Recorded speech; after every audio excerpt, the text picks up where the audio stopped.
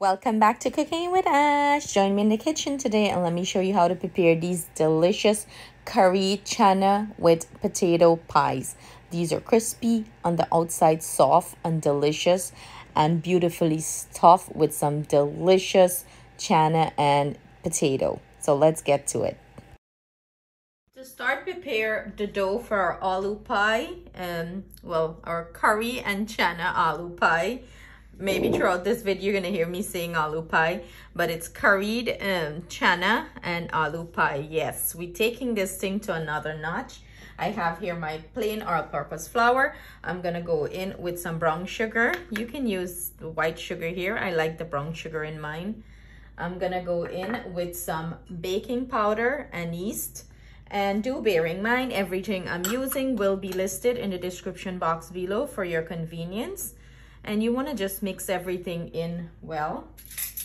And I'm gonna go in with some room temperature butter and give that a good mix. Incorporate everything nicely in here. Now that I have everything nice and mixed in, I am gonna go in with some lukewarm water and bring this to a nice dough. You're not looking for a sticky dough here or too stiff dough. You're looking for a nice firm but soft dough. So I'm gonna continue doing this process until I achieve the texture I'm looking for. Then I'm gonna come back and show you. This is what our dough is looking like after I knead it for about 5 minutes, working it here. It's not sticky or anything of the sort. It's nice and workable, soft and nice, and this is what we're looking for.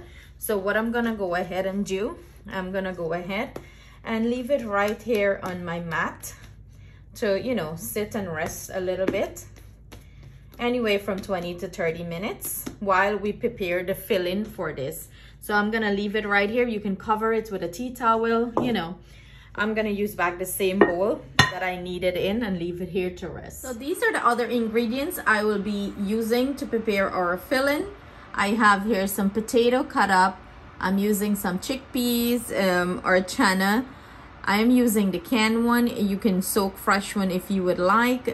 For me, I find this very faster and easier to use. I'm also using some garam masala, curry powder, and turmeric. I have here a Wiri Wiri pepper, some cilantro, also some onion, and some shallot or scallion. So let's put everything together. Here I have my oil heating up. I forgot to mention 2 ingredients, and that is some ginger and garlic paste I will be using to this, and also some whole jeera or cumin. So I'm gonna add this to my oil and let it start infuse some flavor into the oil. It's about a teaspoon or half a teaspoon here, roughly around that. Just eyeball it. So I'm gonna let that start to toast up in the oil and flavor that oil, and then we're gonna go in with our other aromatics. Into my oil, I'm gonna add everything I had cut up: my pepper, my cilantro, my onion, scallion, and we're gonna start to saute these until they become translucent and fragrant. That's what you're looking for here. My karahi, I'm gonna go in with my ginger and garlic paste and give everything a good mix. And it's smelling so fragrant already. This don't take long to saute. And I'm gonna go in with my garam masala, curry powder, and turmeric here. And we're gonna start to fry our masala up. I'm gonna add some water to this, to cook it well.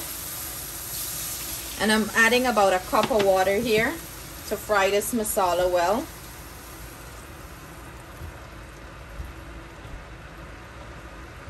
Salt to taste.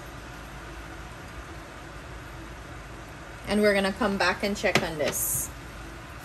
Now that our curry paste come down back to a nice consistency and it's fried really nice, I am going to go in with our potato, our cube of potato.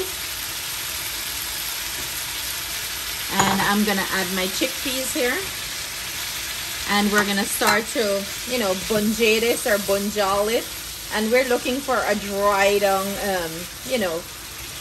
bunjay masala, potato and chana here. You want it to dry down nice. So I'm gonna let this bunjay a little bit or bunjal.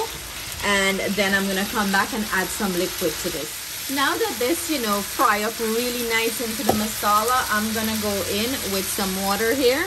And you wanna add enough water to boil this because you're looking for it to be soft and nice. So I add about 2 cups here. I'm gonna keep an eye on it. If it needs more, I'll add more. But you'll have to keep an eye on yours and add water accordingly because you're looking for this to be soft and nice. Now that you know, most of the liquid is absorbed out of this potato and channa here, and that's what we want. We don't want too much liquid in here. I'm gonna go in with my potato masher and I'm gonna break everything up because, you know, we want this nice and soft, not to break up. You want some texture to it, but right now this is to your preference. If you prefer it, you know, very mash up or break up, you can go ahead and do it that way too. But it's a matter of preference. And this is pretty much good for me. It still have some texture there.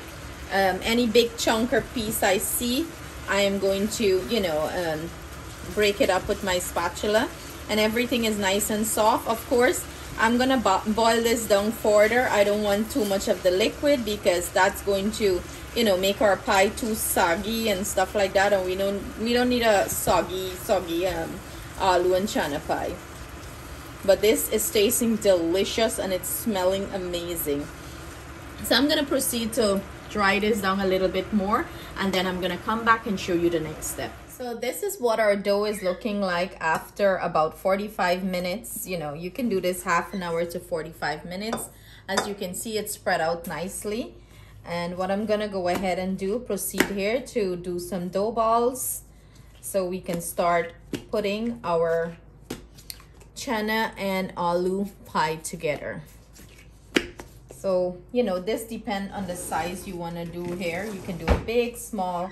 So I'm going to portion mine out, you know, to the size I'm looking for. Then I'm going to come back and show you the next step. So to prepare our dough balls, what I usually do is I grab them, put them in the palm of my hand, and I tuck the sides in to make it nice and round. Again, put it in your palm of your hand and you're just rolling them and pulling the sides in, tucking the sides in. So I'm gonna proceed to finish this up, and then we're gonna start to roll these out and fill them. To assemble our potato and chickpeas pie, I am going to go ahead and gradually add a little bit flour to our surface here. I'm gonna roll it out, and I'm not rolling it out too big. I'm gonna add a generous portion of our filling, and as you can see, our filling is nice and thick. It's not runny or anything of the sort, and that's how you want it here.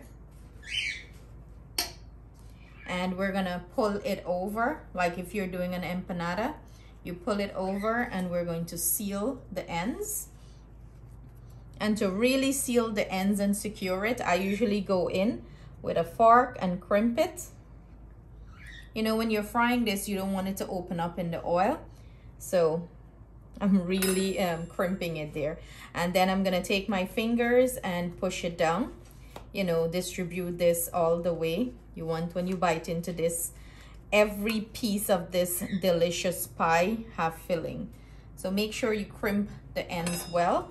And that's it. So I'm gonna show you the, you know, I'm gonna put this aside. I have a tray here. I'm putting them aside, and I'll show you another one.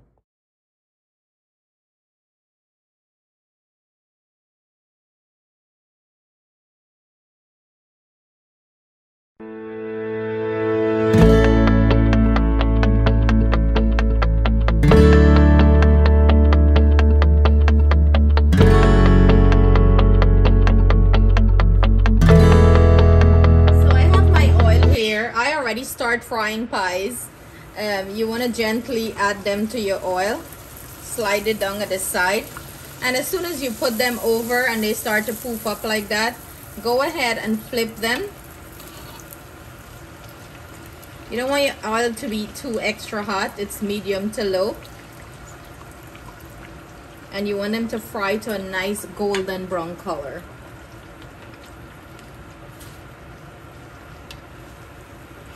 You You keep flipping them so you know they're easy to work with. But you see that beautiful color we're achieving? That's what you want. So I'm gonna let these fry up nicely. Then I'm gonna go ahead and take them out of here.